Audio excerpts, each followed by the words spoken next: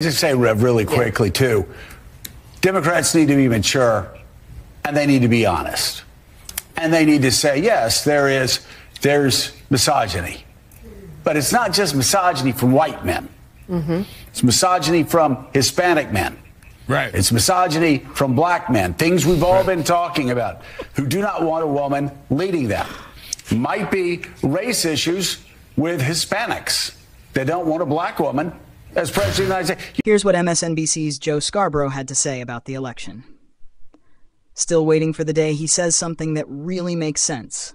Let's see if today's the day. You know, the Democratic Party, I've always found when you're sitting around talking, they love to just sort of balkanize everybody into these separate groups and say, oh, white people don't like women and black people. No, it is time for the Democrats to say, okay, and you and I have talked about this before, a lot of Hispanic voters have problems with black candidates.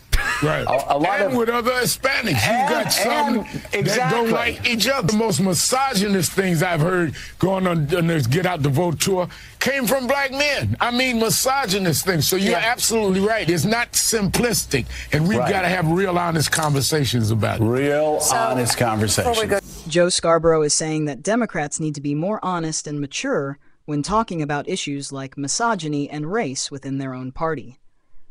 He points out that misogyny isn't just coming from white men, but can also be found among Hispanic and black men, some of whom may resist the idea of a woman, or specifically a black woman, as president.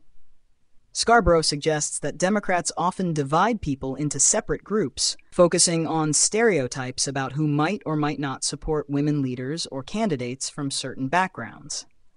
He emphasizes that these issues aren't simple, and that Democrats should avoid oversimplifying them.